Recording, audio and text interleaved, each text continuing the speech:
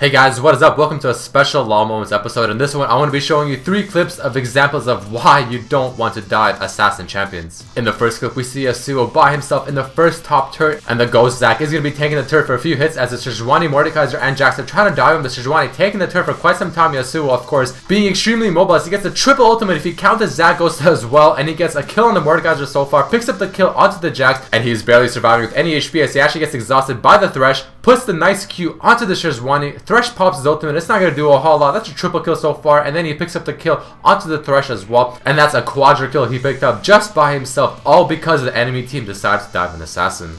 And now as we jump into the second clip, we're going to be seeing in the same top lane a Zed playing against a Shyvana and a Kha'Zix. As the Shyvana positions herself for the ultimate, Zed ultis her as well and decides to W away from the turret, putting on some little damage. Kha'Zix tanking the turret for quite some time and actually dies thanks to the turret and an ignite from the Zed as he popped his R once more, going back under the safety of his turret. Now the Zed begins his pursuit against the Shyvana, who just realized she made a big mistake and she actually decides to back in the bush, but little does she know that Zed does have a ward in there, clearly having vision of her, and she realizes that Zed is coming over her, so she decides to run away, but obviously not able to go anywhere, and Zed picks up a beautiful kill on them as well.